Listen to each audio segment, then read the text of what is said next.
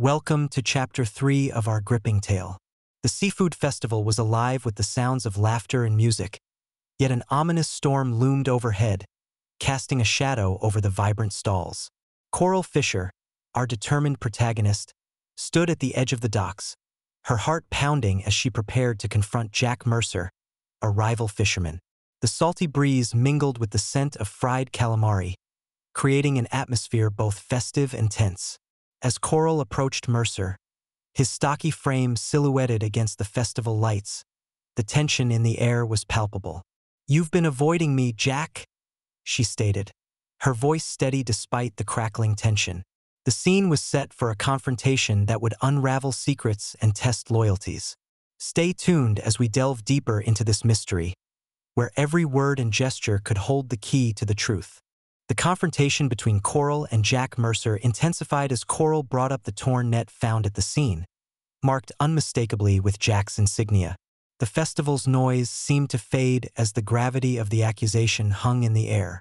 Before Jack could respond, Thomas Reed, a local politician, interjected, his tailored suit a stark contrast to the rustic backdrop.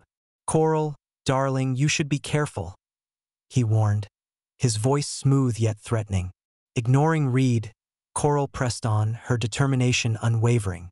"Jack, you were seen near the docks the night of the murder," she accused, her voice cutting through the festival's din. Jack's response was defensive, his voice rising above the noise, yet Coral noted a flicker of fear in his eyes.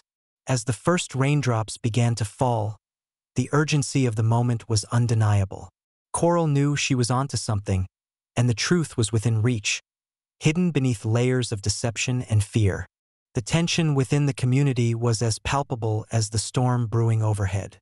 Coral Fisher stood firm, her determination unwavering as she faced Jack Mercer. The docks, illuminated by festival lights, became a stage for a confrontation that could unravel the very fabric of their community. "You're hiding something," Coral insisted, her voice steady despite the rising fear in Jack's eyes. The urgency of the moment was underscored by the raindrops beginning to fall, each one a reminder of the storm both in the sky and within the hearts of those involved. Coral's instincts screamed that the truth was close, and she was determined to uncover it, no matter the cost. As the scene unfolded, it became clear that the festival was merely a backdrop to a deeper, more dangerous game. Stay with us as we continue to explore the depths of this mystery, where every clue brings us closer to the truth. Thank you for joining us on this journey through Chapter 3 of our story.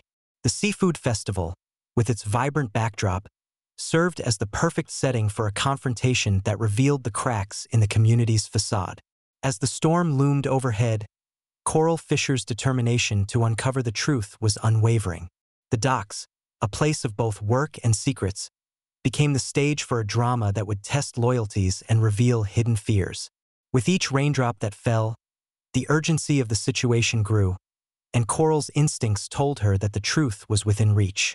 Join us next time as we delve deeper into this mystery, where every clue and every confrontation brings us closer to uncovering the secrets hidden beneath the waves. Don't forget to follow Storyteller for more thrilling chapters and to see how this tale unfolds.